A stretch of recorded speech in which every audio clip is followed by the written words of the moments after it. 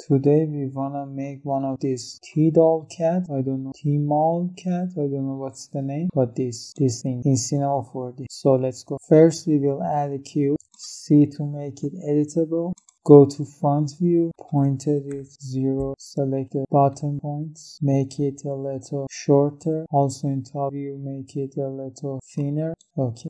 Now duplicate the cube for the ears. Go to front view, bring it up, pointed it 0, select the edges. Also make the top part a little smaller than upper part. Add a symmetry object, put the ear in it, ear. Then add a bevel deformer for the ear, make the offset bigger, duplicate it for the head. Now add a volume builder, put both objects inside it. Add a volume measure, put volume builder inside the volume measure, push the ears inside the body, ND to view the lines. Okay, add the volume measure inside the remeasure. On remeasure select symmetry X, seems good. Decrease the mesh density on the remeasure to something like 50 or even 20. Also select symmetry Z, it's much better now. Put the remesh generator inside the subdivision surface and C to view in quick shading. Okay, this is the head. Now we are going to build the eyes. Make it this, make it positive Z orientation. Go to front view, make it smaller, grab it, put it in the place you want. Add 2 or 3 disc segments, decrease the rotational segments to something like 6. Add the shrink wrap deformer, put it under this. Grab the head and put it on the target object for the shrink wrap deformer. Add a white material to the eye to make it visible. Now put the disc inside the cloth surface. On cloth surface make subdivision 0. Thickness make it negative number until it pops out from the head. Something like this. Now put the whole thing inside and subdivision surface. Make a symmetry generator. Put the whole thing inside it. Tweak the position of the eye and also its size. If you want it to be bigger, name it eyeball. Duplicate it, open it, select this, add a correctional deformer while holding down shift T for scale, decrease the scale in x-axis and also a little bit in y. Now add the black material for the pupil, increase thickness a little bit for the pupil on cloth surface. Now eye looks okay. Let's go for other parts. Let's do the nose. Add a plane plus C, go to front view, decrease the scale roughly about nose size, decrease the segments for the plane. 2 is okay. Push it out from the head. Add a correctional deformer to it by holding down shift. Go to points mode. Select top 3, T for scale, make it bigger. Select top 3 at the bottom, T for scale, make it smaller. Something looks like nose. Control A, decrease it to scale. Seems okay. Go back to model mode, add the white material to it, make it visible. Duplicate shrink wrap from eyeball after correctional deformer for the plane. Now add the cloth surface generator, subdivision 0, thickness minus value until you can see the nose hopping out from the face. Add the whole thing inside another subdivision surface. Now nose is okay. Rename layer. Now let's go for the mouth. I mean this thing. Go to front view, slime pen, and roughly draw one side of the mouth by click and drag. Click and drag, click escape. Okay. Select the spline in point mode, Ctrl A to select all points, spline, add, subdivide, exit, go back to model mode, E, go back to 3D view, drag out the spline from the head, now hide the nose.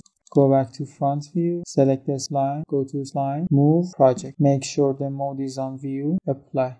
Go back to 3D view. Now you can see the spline is exactly on the surface of the face. Go back to front view. Make a sweep object. Make an inside spline. Make the inside spline smaller.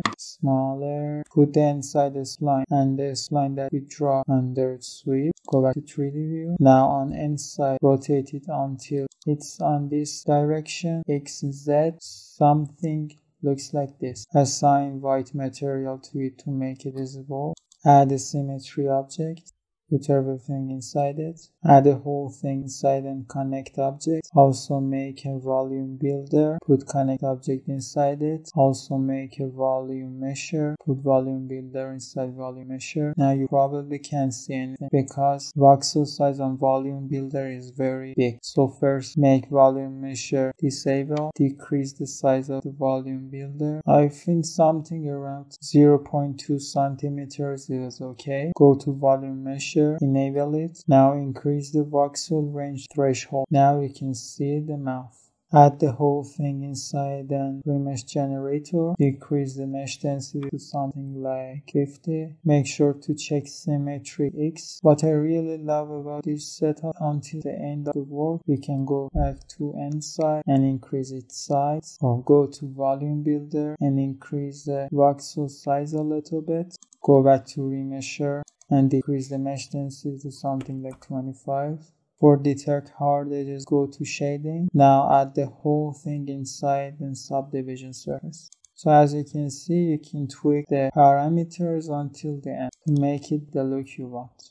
Okay, for now I think it's okay. Just put the material on the highest level for the mouth. Make the nose visible again. Maybe add a little bit more thickness to nose in its cloth surface generator. Okay, rename the mouth. Go back to inside. Decrease the radius. Now it's much nicer. Now we go to build body, hands and feet. Make a cube. C to make it editable. Make the cube smaller. Move it to the position you want. Click on the cube, hold down shift while adding bevel deformer to it. Increase the offset a little bit and add the whole thing inside and subdivision surface. Now I think it's okay for the body. Maybe we can make it a little thicker. Rename it. Now just duplicate it for the hands and feet. Make a copy from it. Rename it to hand. Move it, rotate it, scale it. Maybe make it a little thinner on Z-axis.